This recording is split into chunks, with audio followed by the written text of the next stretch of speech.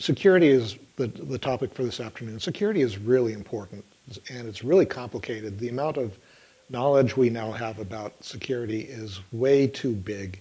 It's beyond the ability of developers to keep track of stuff. And so as a consequence, we have specialists who do that for us, but that is itself problematic. So sometimes security is thought of as a war between guys with different colored hats. So you got the guys in the white hats who are supposed to be good guys fighting against guys in black hats who are probably bad guys, except none of them actually wear hats. So it's a system based on invisible hats. And so those guys are off and they're all contending with security. And the idea is, or we have this deep specialization now where they do all the security and everybody else just does work. And that turns out not to work. I have a problem with that for a couple of reasons. One is I don't trust any of the guys in the hats. Some famous white hats were formerly black hats, and there are black hats who were formerly white hats, and there are gray hats and maybe taupe hats and other guys in between. I just don't trust that model. But even worse is the specialization, the idea that we can all do our part and they will worry about the security and everything will work out fine. And in fact, that doesn't work at all. So I contend that security is everybody's job. Everybody has to be doing security. It's not something we can delegate to specialists. But because there is so much information about security and it changes and develops so fast, it's impossible for you to keep up with that. So what I'm going to do today instead is to give you some principles. And understanding those principles, you will be able to make good decisions on your own about security. In fact, very often better decisions than maybe someone in an invisible hat might make. And so every once in a while, something is going to drop down like that, and that'll be a principle. And there'll be a number of those we'll go through. We'll also be looking at some sources of insecurity, and those will be highlighted in a red box. The number one thing is that things change. It might be that there's some special case at the time you deploy something which says security is not a concern here because of these special factors which limit vulnerability or whatever, and so it's not going to be a problem. But then things change, and that system which was formerly okay is now suddenly a vulnerability. So it is not unusual for the purpose or use or scope of software to change over its life. Rarely are the security properties of software systems re-examined in the context of new or evolving missions, and this leads to insecure systems. The person who said this was me. This is my contribution to hatness. The second principle is don't nobody do nothing stupid and nobody gets hurt. This is a general principle of security. We don't ever want to be doing anything stupid, ever, for any reason. Sometimes we're compelled to, but we should try to resist that as much as possible. Just being smart turns out to be sort of a prerequisite to being secure, so that's a good place to start. So we're going to be talking about principles, no tricks, no hacks. Anybody who tells you he's got a trick for solving your security problems, hang up, walk away. This is not someone you want to be getting advice from. So another principle, deterrence is not effective. Some of our intuitions for how we secure things in the real world do not work in the online world. You can't punish an invisible attacker, particularly one who's amplified by botnets, who is physically completely decoupled from the attack. So deterrence is not effective. Prevention is the only thing which is effective. So that's what we're going to focus on. I'm going to start with this guy. This is Johann Martin Schleyer. He is, or was, a German priest living in Bavaria. And one day in about 1879, God came to him in a dream and told him to do something remarkable. So to understand the significance of what God told him, we have to go back a little bit. So long, long ago on the plain of Shinar, the best architects, planners, managers, builders, material specialists, engineers, all got together to build the tallest tower in the world. And their goal was to reach heaven with their tower, the famous Tower of Babel. God, for some reason, and Scripture is not clear exactly why, did not like this. And so he came down to earth and he confused their languages. He confounded their languages so that suddenly they were all speaking different languages. And basically he created the I-18N problem. And they all then wandered off and set up their own kingdoms where they could talk to each other and not anybody else, and they warred against each other for the next thousands of years. So one night, God comes back to Schleyer and says, I changed my mind about that. And so what I want you to do is to create the universal language, the world's language, the language which will allow all the people in the world to talk. So he accepted this mission from God and set to work on designing a new language. And that language he called Volapük, meaning world speech in Volapük. And he published a book in German about his new language in 1880. Now, it turns out lots of people had done work on artificial languages before. If you're a fan of Neil Stephenson and you read the Baroque cycle, you may remember John Wilkins, who developed a language that he called a real character. He was a real guy, and he actually designed an artificial language. George Delgarno, also in England about the same time, was working on a competing design. Neither of them found any acceptance. And there were lots of others after that. But at this particular time in Europe, people were finally receptive to it. Maybe it's because Europe had been at war for so long, almost constantly, and people were tired of it. And they were seeing an increasing level of militarism and were concerned that things are about to get really bad. And they were tired of their national government sending them off to die periodically. And maybe if they could all get on the same page with the same language, they could take over and make the world a better place. So Volapük starts off the hockey stick. It kind of goes slow for a couple of years, and then about 1885, it starts to grow. And it's almost like an internet phenomenon. Suddenly, Volapük is happening everywhere. There are hundreds of Volapük societies all over the world. Every other day, there's a book published about or in Volapük. Every month, a new journal appears written in Volapük. It's taking off. And not just among the academics or the elites, working class people are in it too. It's becoming a movement, and it's starting to look like it's going to change the world.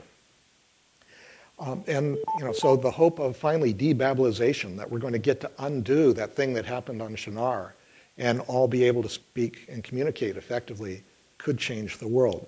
So there's a huge amount of optimism around it. And much of the success that the Volapük movement experienced was because of this guy, Auguste Kirchhoffs, who is a Dutch linguist.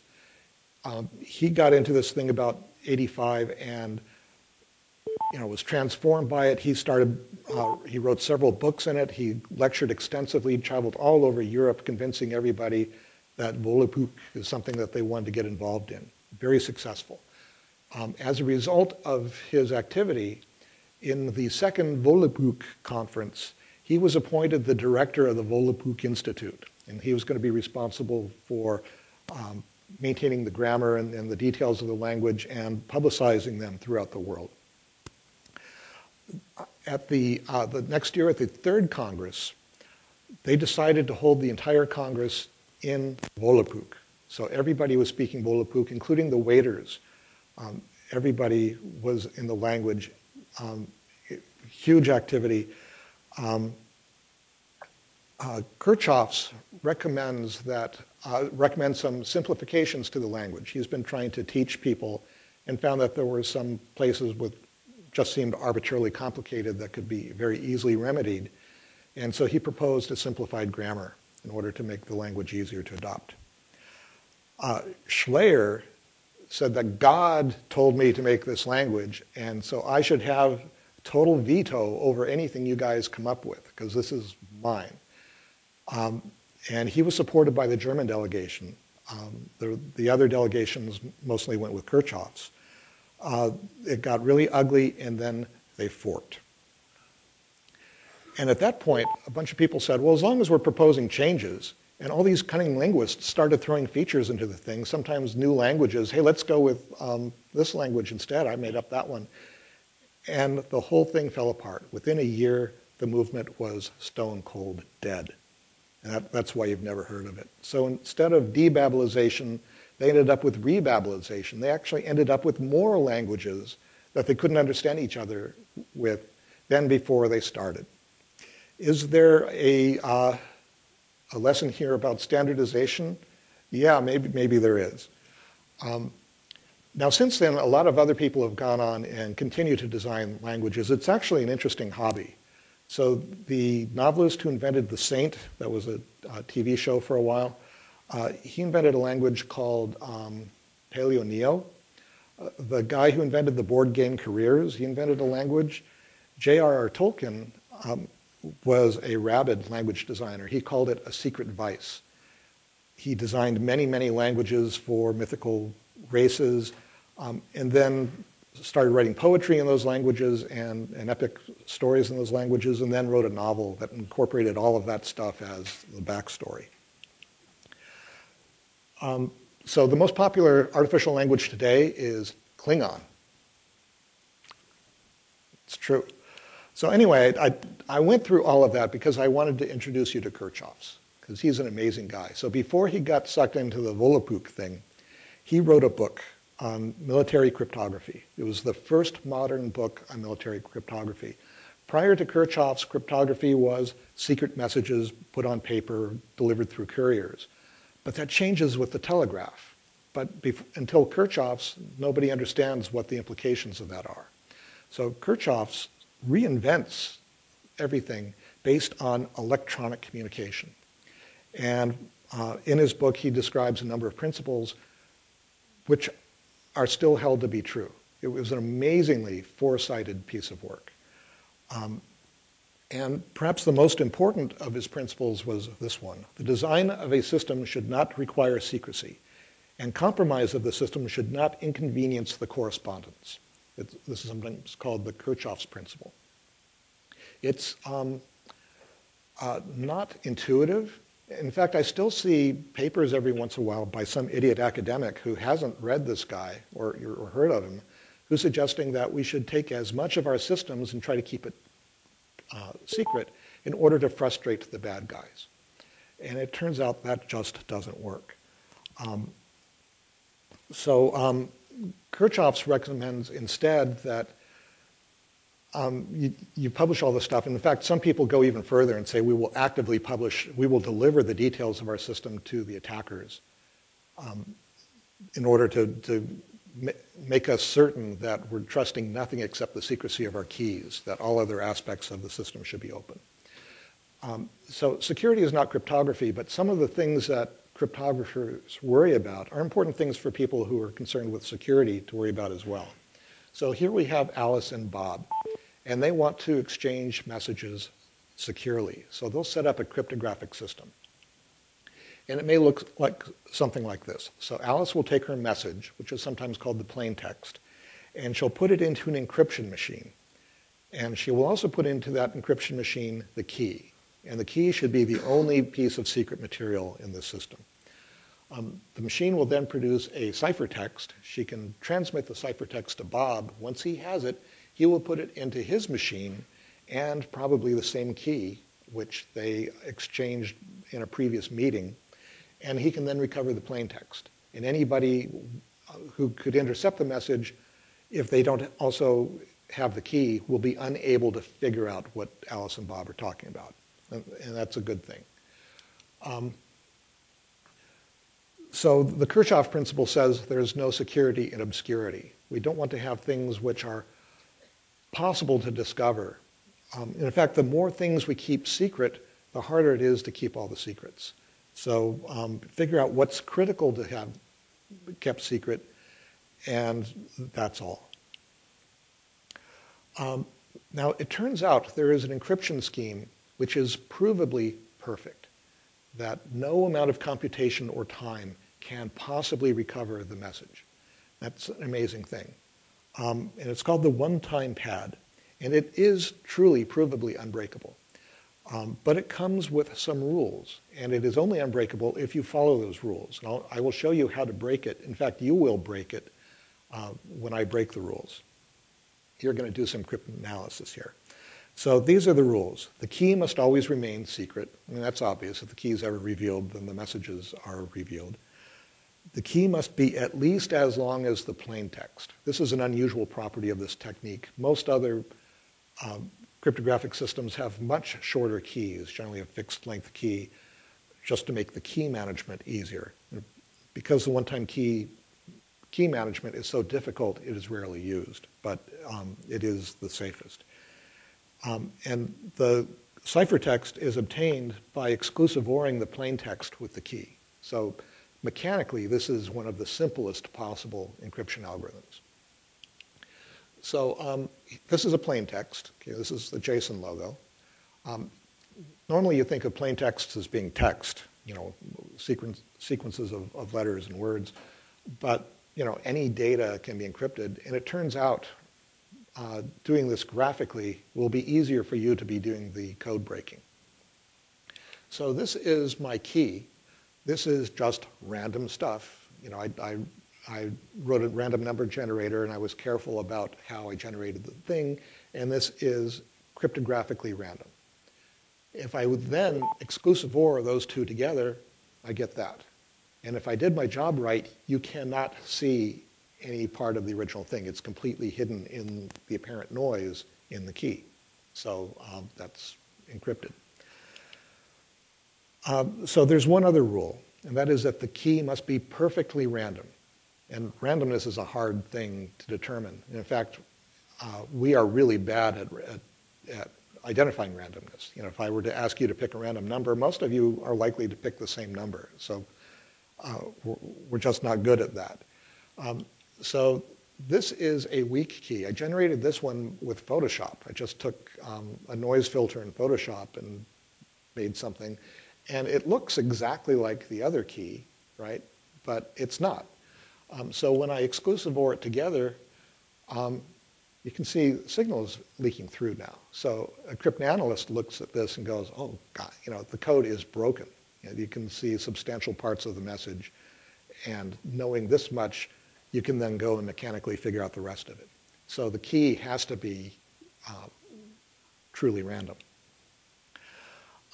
There's one other rule, and that is the key must never be used more than once. And that's why the algorithm is called the one-time pad. The idea is that you've got a pad with your keys on them, you'll tear it off, use it once, and destroy it so that you're never even accidentally going to use it a second time. And that's the thing that makes key management so difficult with this, because you're constantly having to generate new keys.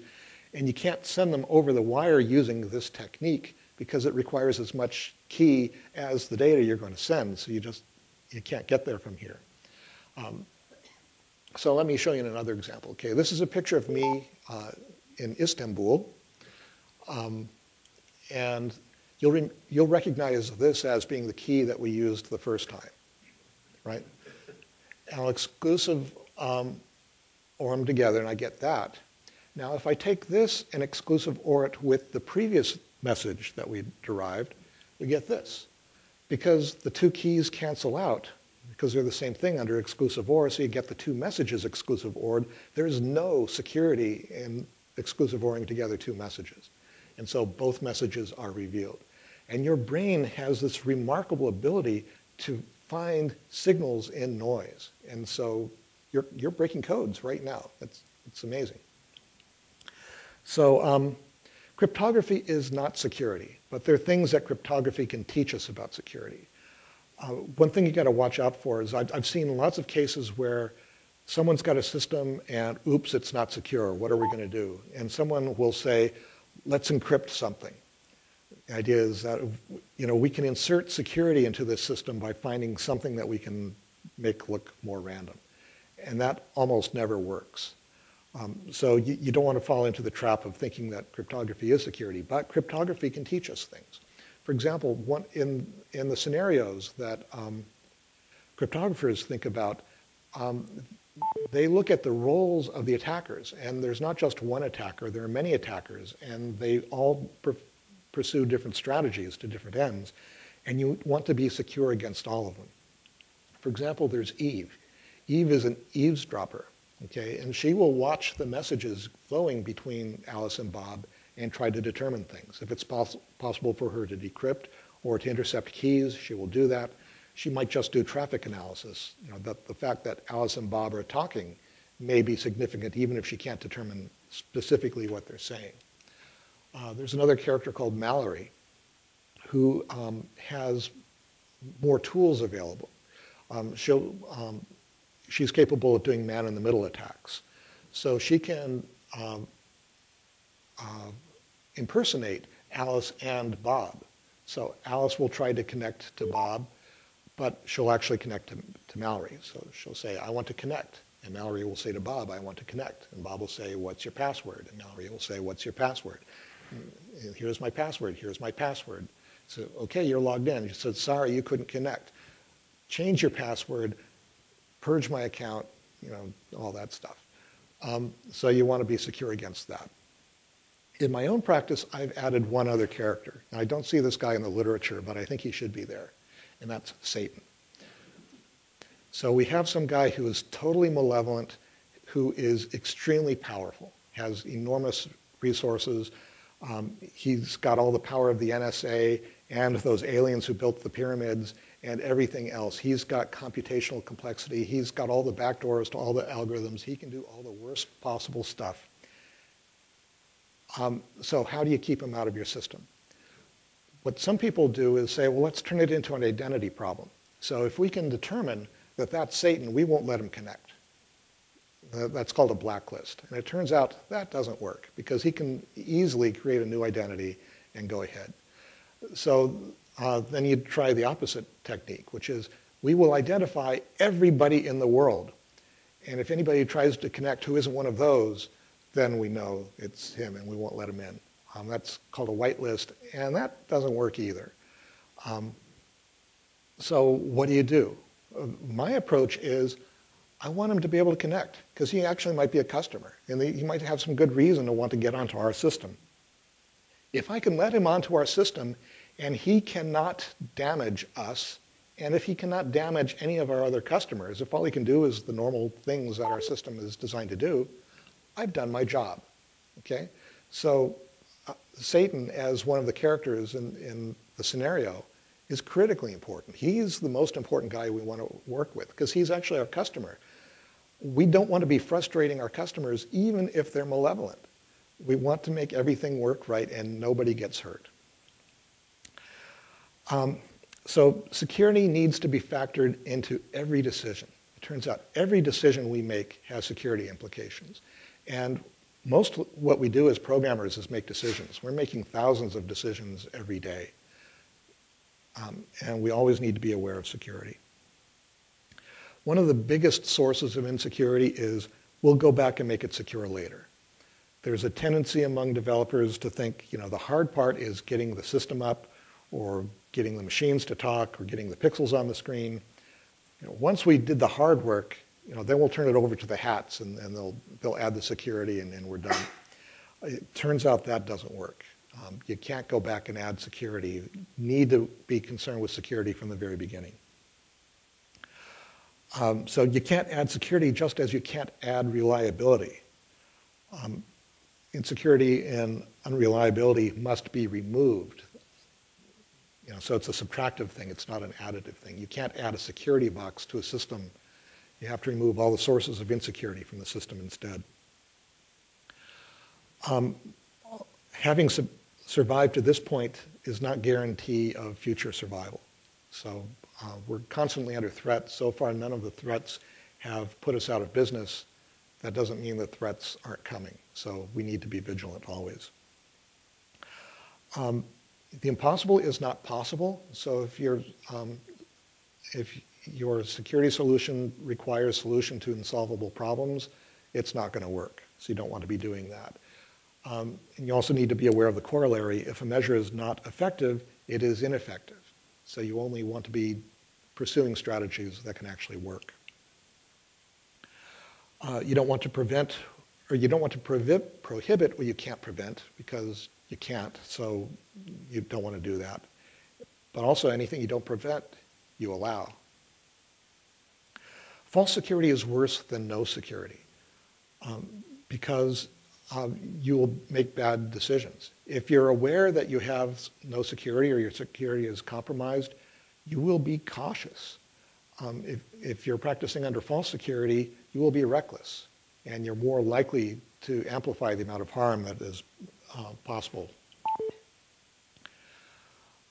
So I'm going to shift now to the browser platform. That's where most of what we do is happening now.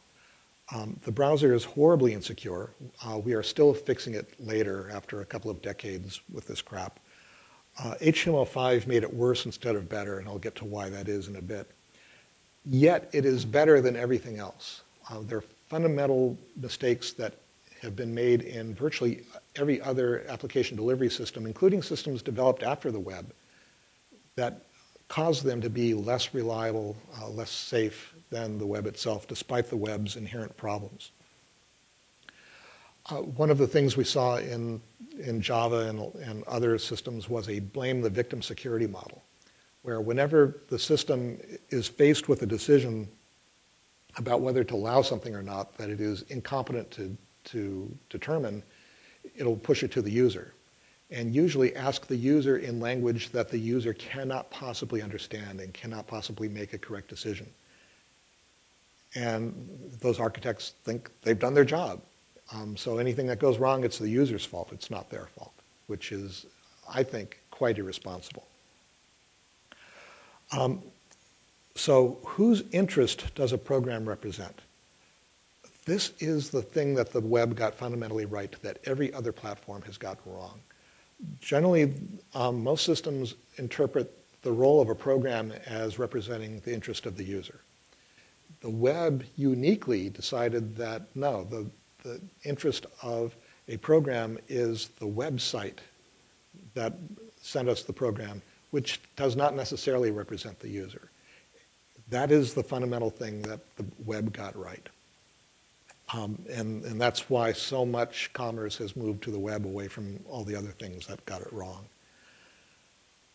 But the web didn't get everything right. So the thing the web didn't recognize was that there can be more interests involved than the user and the site. So if a malicious party can exploit coding conventions, they can inject malicious code, and that code gets all of the rights of the site. This is known as the XSS problem. So what can an attacker do if he can get some code onto your page? You should know this, but it's good to review. The attacker can request additional scripts from any server in the world. And once it gets a foothold, it can obtain all the script it wants. So it only needs to be able to insert that much script. It can then load megabytes of script to continue the attack. The browser has the same origin policy, which limits the ability of a web page to communicate with other sites. It does not in any way restrict the ability of an evil site to inject additional script into your page. The attacker can read the document. The attacker can see everything the user can see, and also things the user can't see. So hidden fields, cookies, encoding comments, all the stuff that might have been delivered, it sees all of that. The attacker can make requests of your server, and your server cannot detect that the request did not originate with your application. So if you're using SSL, and you should, the attacker gets your secure connection to your server. If your server accepts SQL queries, then the attacker gets direct access to your database. If you are generating SSL queries by concatenating information that came from the browser, then you only probably gave the attacker control of your database. This is because SSL was optimized for SSL injection attacks. The attacker has control over the display and can request additional information from your server, or from the user. And the user cannot detect that the request did not originate with your application. So most of the browsers now have anti-phishing Chrome, which is intended to help users identify when the page came from a legitimate source or when it didn't. Unfortunately, most users completely ignore that, so it's not useful at all. But if the user is paying attention to it, then it will say, this is legit, because the HTML came from a trusted source and it completely ignores where the script came from. So if the script is evil, the browser says it's good.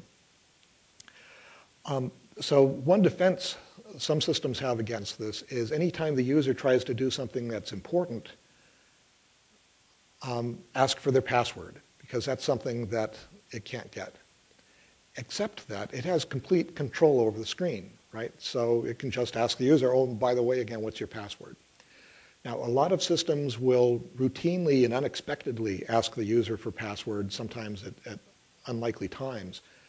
What you're actually doing is training your users to reveal their passwords the second the attacker gets control. The attacker can then take all of the information that it obtained from the document, from dialoguing with the user, from querying your database, and send it to any server in the world. Again, the same origin policy limits the ability of the browser to read data from other sites, but puts no limitation on the ability to send data to the evilest server in the world. The browser does not prevent any of these things. Web standards require these weaknesses. If you were to build a browser which does not expose your users to all of these problems, it is not standards compliant. That is the state of web standards. Now, there are bugs, and bugs in the browsers will certainly compromise your security. These are not bugs. This is standard behavior. The consequences of an attack can be horrible. There can be real harm to customers. There can be loss of trust. There can be legal liabilities. There's even talk of criminal liabilities for incompetently managed websites. And given how hard it is to manage these competently, that's a risk. So this thing is called XSS, cross-site scripting. It's not called CSS because that's a different abomination that we'll talk about another day. They didn't want to have confusion with that. But this term is itself really confused because it turns out that cross-site scripting is not a requirement for this attack, that you can have the whole attack happening within a site. So the cross-site thing is not significant. It also turns out cross-site scripting is extremely desirable. When it's done right, we call that a mashup. And that is something we want to do. We want to be able to have script from a merchant and script from a payment system and script from an advertiser all on the same page, all working together cooperatively for the benefit of the user. That's a good thing. So the idiot security guys who came up with these initials got it wrong. But part of the nature of the way we practice security is once the security community has gotten it wrong, everybody else has to follow. And so developers have to work with this terminology, even though it doesn't make sense. This is the wrong thing to call this. So cross-site scripting attacks were invented in 1995. They became possible when JavaScript and frames were added to Netscape 2. And we've made very little progress on fixing this since then. So we're almost 20 years into this problem now. We are finally making some baby steps. So there's the content security policy, which is now in a draft, which will potentially limit where script can occur in a page and where it can be loaded from the net. It's certainly a step in the right direction, but it's not a big enough step. It's completely useless if you are still doing any of the bad practices in script insertion. If you're still using inline event handlers or JavaScript URLs or even in-page script, anything you allow yourself to do, the attacker can do too. And so this mechanism is useless to protect you if you're doing any of those things or other things. There's also the sandboxed iframe, which is also in a candidate release now. I proposed this at the Open Ajax Alliance meeting in Manhattan at IBM's office in 2006. And it's such an obviously good idea. I'm sure other people had proposed it earlier, and I'm sure a lot of other smarter people proposed it later. So it's sort of gratifying that it's finally gotten into a recommendation or a candidate. This should not have taken that long. It's not that hard. And again, it's not a complete solution. So the problem with both of these is they're both unsafe by default. So you have to change your practices in an incompatible way in order to take advantage of these things. At the same time, HTML5 added powerful new capabilities like local storage and local database and stuff like that, giving the attacker full access to that stuff. So anything that you put in there, the attacker gets access to, read and write. So he can go and modify that stuff, cause even greater confusion, which can trip you up in other ways. I think that W3C was negligent in pushing that stuff before attending to security. So that stuff is in browsers now. This stuff isn't yet. This is in previews, and in a few years will be out there. But until it's everywhere, it's useless to you. So I talked about mashups. Turns out a mashup is a self-inflicted cross-site scripting attack. It's when you're intentionally putting code from multiple parties into the same browser instance. None of those are able to defend themselves against each other. So if any of them are malicious, then you've given away the farm. Turns out advertising is a mashup. Advertising is code coming from a third party, and it may surprisingly or unsurprisingly have JavaScript in it, and that JavaScript can do all of the things that we were just talking about. Turns out the most reliable, cost-effective method of injecting evil code into a page is to buy an ad. And none of the new things that are in the W3C proposals deal with that. And that's kind of a problem because the whole web is pretty much driven on advertising. So that's a model we can't easily walk away from. So why is there XSS? How did this happen? There are a number of factors. One is that the web stack is way too complicated. There are too many languages, each with its own encoding, quoting, commenting, and escapement conventions that can all be nested inside of each other. In previous talks, I've described it as a turducken. You know, turducken is where you've got a stuffed chicken inside of a stuffed duck inside of a stuffed turkey. It gets really complicated. So if you're looking at a piece of code and trying to understand, is this thing malicious or not, it's really hard because you have to undo several layers of wrapping in order to figure out what it really means. That it might be safe in one context and not in another, and it's really difficult to determine what the context actually is. Then historically, browsers have done historic things to try to make sense out of malformed content, mostly to try to win market share at a time when most webmasters were hopelessly incompetent. And so that stuff is still in browsers. And in fact, much of what HTML5 was codifying those bad practices, which are used mainly by attackers.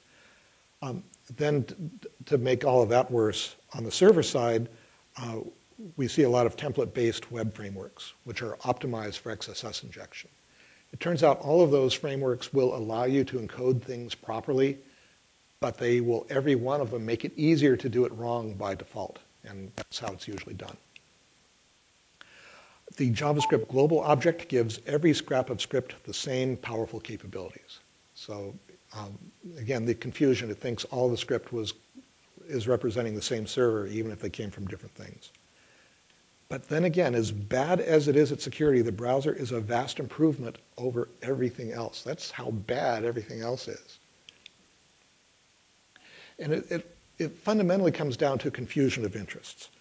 The browser distinguishes between the interests of the user and the interests of the site, which is good, but it didn't go far enough. It didn't anticipate that there could be other interests as well, and that's where XSS comes from. So within a page, the interests get confused. So an ad or a widget or an AJAX library gets the same rights as your scripts, and there's no way you can know that they're not going to abuse them. JavaScript as a language got close to getting it right. And it is repairable. And we've seen some interesting work, particularly the secure ECMAScript work being done at Google. Give us reason to be optimistic that JavaScript can be repaired. The DOM, though, is another story. So HTML grants power to the confusers. It is itself easily confused. It is forgiving because of those incompetent webmasters. The DOM's API, the DOM, is also insecure and I think hopeless to repair. Even if you're as hopeful as Daniel, this stuff is not going to get fixed in a hurry in any case. So it's up to web developers to try to create secure applications on an insecure platform. But there's hope in principles. Any unit of software should be given just the capabilities it needs to do its work and no more.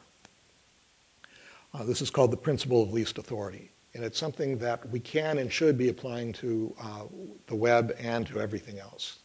I think this is our best hope for creating secure systems. It's derived from the actor model, which we've talked about before. The actor model first appeared in 1973 as a response to the original Smalltalk. The actor model, we've talked about, inspired the scheme programming language, which inspired the functions in JavaScript. That's good stuff. The actor model also applies to security in a really interesting way. So an actor is a computational entity. It could be an object or it could be a system. The model doesn't actually say how big an actor is. An actor can send a message to another actor only if it knows its address. Two actors who don't know each other's addresses cannot communicate. And it turns out that's a security mechanism that has virtually no enforcement cost and no management cost. An actor can create a new actor, and an actor can create and can receive messages. Web workers are sort of actors. Web services generally aren't because they don't do all of these, although there is a web service framework that does. So the Waterkin system applies the actor model to web services in a rather brilliant way. So I highly recommend that we take a look at Waterkin. But that's for another time. Depending on what level you're looking at, a capability could be the address of an actor. In an in-memory system, a reference is an address. And so we can use references within an object-oriented system to implement a capability system. We call this object capabilities. So let me walk you through this. Here we've got an object A. Object A has some state and behavior. We have object A has a reference or pointer to object B that allows A to send messages or to call methods on object B because it has such a reference. If it didn't have such a reference, it couldn't. Object B provides an interface that constrains access to its own state. So A doesn't get access to the stuff inside, just gets to talk to the object's API. Here we've got three objects, A, B, and C. B does not have a reference to C, but A would like it to. And so A will send a message to B. Oh, I'm sorry, I'm getting ahead of it. So an object capability system is produced by constraining the ways that references are obtained. A reference can be obtained, or a reference cannot be obtained simply by knowing the name of a global variable or a public class. You have to get it by either creation, construction, or introduction. Let's see. So creation means that if a function creates an object, it gets the right to communicate with that object. I mean, it wouldn't make sense otherwise, so that has to work. Then B, by construction, an object may be endowed by its constructor with references to certain things. These are things that it may be inheriting. Then the interesting one is by introduction. So here we've got object A, which has references to B and C. And A decides that it wants B to be able to communicate with C. So it can do an introduction. So it will send a message to B containing a reference to C. And when that message is delivered, B now has acquired the capability to communicate with C. This is a really simple mechanism, but it's really easy to manage, it's really easy to construct with, and you can build amazingly sophisticated systems with it. If references can only be obtained by creation, construction, or introduction, then you may have a safe system. And if those aren't true, then you certainly don't. So some things you have to watch out for in designing a capability system are arrogation, corruption, confusion, and collusion. So arrogation means to take or to claim for oneself without right. So this would include things like global variables or public static variables in Java, for example, or standard libraries that grant powerful capabilities to things like file systems or networks or operating systems or all of that to anybody who asks. Any language which does address generation, like C++, for example, can't be a capability system. Or any system with known URLs where simply knowing the URL gets you some powerful stuff. That doesn't work either. Although URLs containing a large amount of apparently random stuff potentially are capabilities. Then corruption. It should not be possible to tamper with or circumvent the system or other objects. Confusion. It should be possible to create objects that are not subject to confusion. A confused object could be tricked into misusing its capabilities.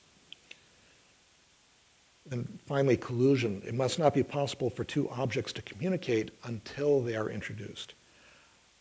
If two independent objects can collude, then they might be able to pool their capabilities to cause harm. You might give one object matches and another one gasoline with the expectation that they can never get together. So one of the things we use to manage capabilities is rights attenuation. So some capabilities are just too dangerous to give to guest code. We can instead give those capabilities to intermediate objects that will constrain the power.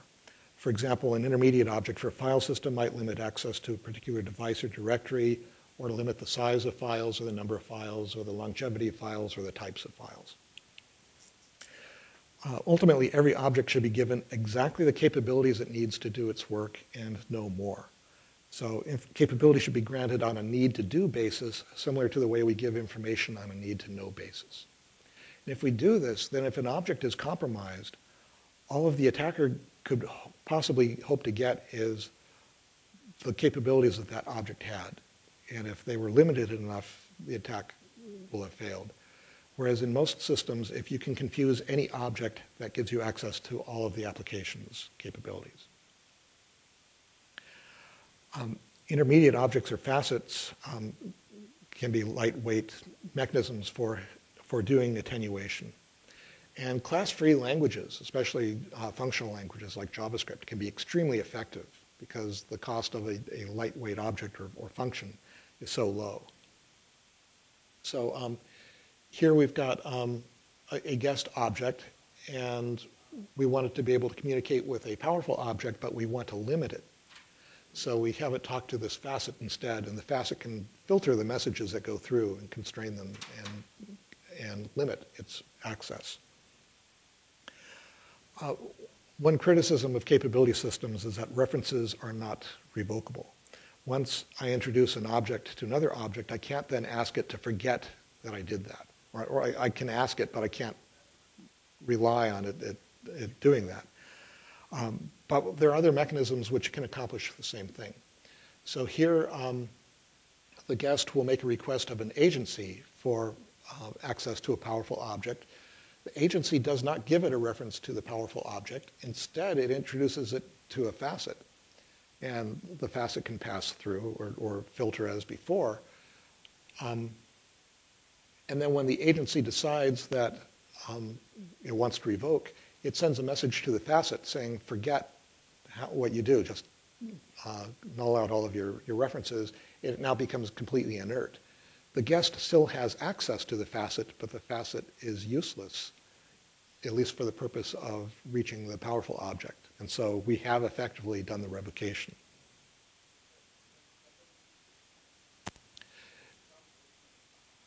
I'm sorry, in what? Yeah. Capabilities are starting to get into things. There's some, OAuth 2, for example, is starting to be like a capability system. It's not quite there, but it's getting closer. So yeah, this stuff is moving on. And the way we got here is people have tried literally everything else. There has been a community that's been advocating capabilities for a long time, and they were told, no, we got ACLs, we got these other things, they'll do it. Turns out they don't. And so having tried everything else, we're now reluctantly doing capabilities, and they seem to be holding up. A facet can mark requests so that a powerful object can know where they came from. So one criticism of capabilities is that we don't get accountability, but it turns out we can if we want it.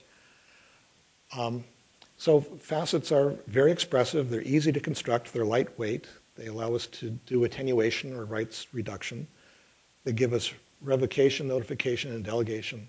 It turns out the best object-oriented patterns are capability patterns. So very often when you're doing object-oriented programming, you have a choice. I could factor things to work this way, or I could do it that way. And it's hard to know which one is right. If you look at it in terms of capabilities, which is delivering the least amount of information or the least amount of capability, that tends to be the right one. So if you're doing good object-oriented programming, you're already doing good capability programming. So attenuation is your friend. Facets can reduce the power of dangerous objects. Most code should not be given access to inner HTML or document.write. Instead of trying to guess if a piece of code can do something bad, we give it safe capabilities instead, and then it doesn't matter.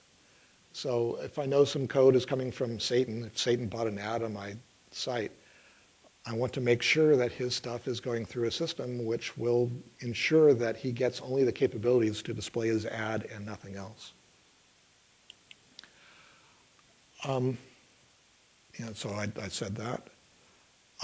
So for more on this stuff, there's a brilliant talk by Mark Stiegler that you can get on the YouTube called The Lazy Programmer's Guide to Secure Computing. Highly recommend it. So how are we doing on time? Okay, we can do this. So this is a little application. Mark Miller designed this example.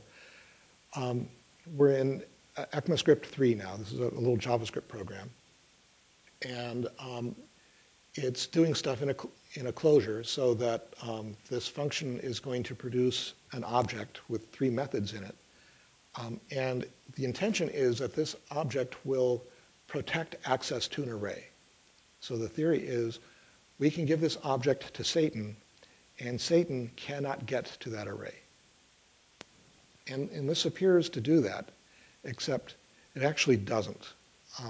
It is possible for an attacker to get access to array. I'm sorry? Override the table. Well, you can't, because overriding the table, you'll lose everything. So you don't get access to this array. But then you populate whatever you want to be there. Right, but you still don't have access to that array. We're trying to keep this array out of Satan's evil clutches. So, no, brute force doesn't work. So that's one thing good about JavaScript. So that level of irrigation will not work. Also, we don't have address generation, so you can't be going to deep memory. No, you get through all the elements of the array, you have a copy of the array, then you override. But you don't get access to the array. All you get access to are those 3 methods.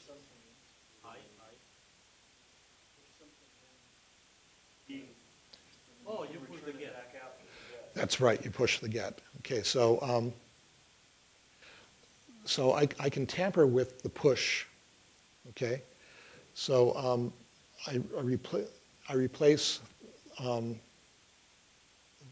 end up using store to replace the push method that gets called by append. So then when I call the append, it returns the table. The reason this works is because JavaScript is confused about what arrays are. Or we're confused about what arrays are. JavaScript knows what they are, but it's wrong. We think an array is a linear sequence of memory with slots. It's an object pretty much like any other object, except it's got a magic length property. And a magic length property provides us no security here. So we would think that store will always take an integer there. In fact, we actually deceived ourselves by putting a type annotation in the variable name, right? We think I is going to be an integer. Turns out it can be a string. And things like push should have been an operator, but there's some places where JavaScript improperly took everything as an object thing and made it a method instead, which leads to this vulnerability. So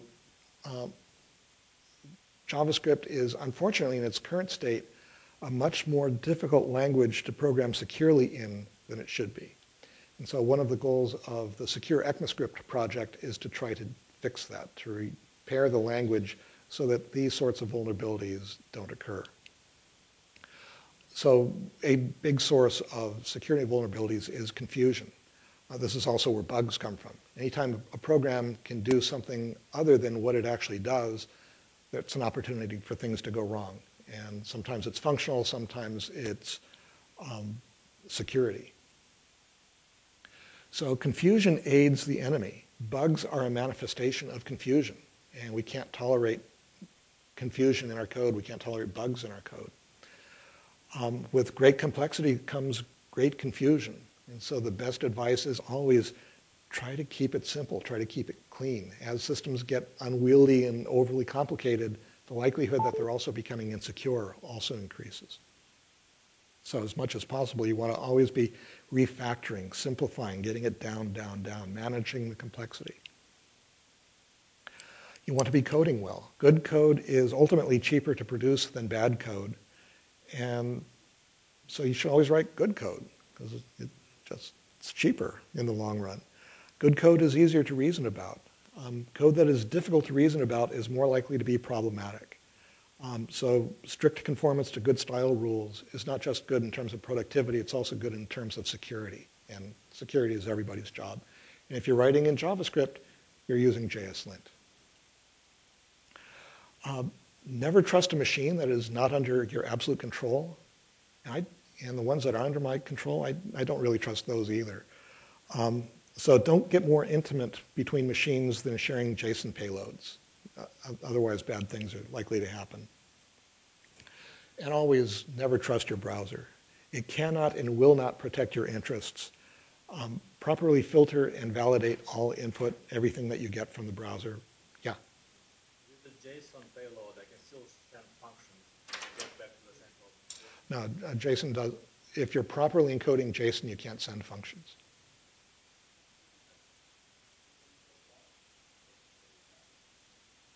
If you're properly encoding JSON, you can't send functions. So you should be using JSON.parse. You should never use eval. You should never use JSONP. Don't do those. Use JSON.parse. It's built into the browsers. JSON2.js is free for the browsers that don't do ES5. That's just common sense. So context is everything. Everything's got to be encoded for the correct context. Otherwise, the attacker can insert code. Yeah, so templating and temporary insanity, there was a joke there, but it's not funny enough. So here's an example of what you can do with code insertion. This is the simplest attack that I've been able to find. And most web servers will be vulnerable by default. So you get the user to put in a password like your site / script ... close script. And the server will return a 404 page which says, I couldn't find this file, and then includes a script. Now in HTML position, this is meaningful and it's executable. So, you know, the attacker now has your cookies, the attacker now has a connection to your server, it now has the phishing chrome set to its color. You've lost, right?